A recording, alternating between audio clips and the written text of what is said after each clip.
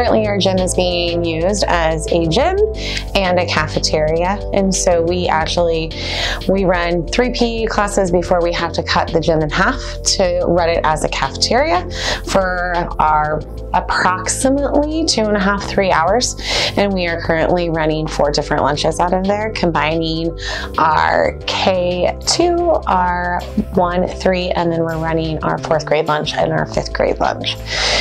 Currently, our custodians have roughly 20 minutes to get the cafeteria set up for lunch, and then kitchen staff and custodians have about 20 minutes to get it tore down in order to have another class in there. It's kind of hard because when you're like using PE supplies, you like can't let it go under the little tarp in the middle, and it happens a lot. It like goes under that tarp and stuff. One of our most urgent needs is the gym that we're in right now. We need another one.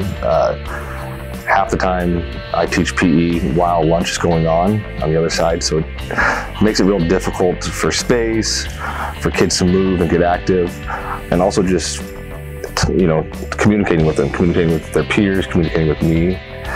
So having a place that we can have gym, they can use this for the lunchroom, and being able to talk to our peers and have an assembly together. You know, right now we can't have an assembly with all of our students, so being able to get every kid together would be an amazing thing.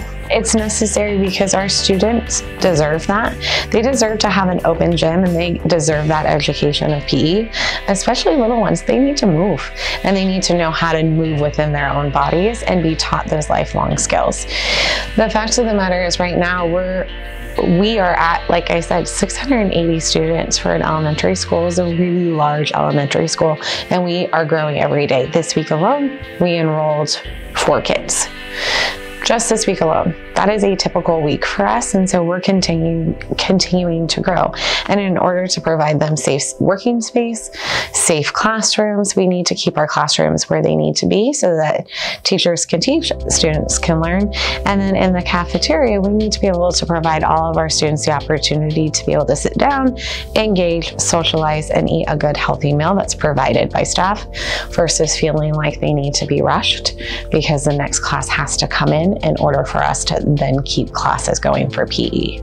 It's giving these kids what they deserve. You know, it's setting these kids up for success, which is what everyone wants. We need to, you know, keep up with the rest of the districts around us and prepare our kids for the future and give them a fighting chance, you know, after high school.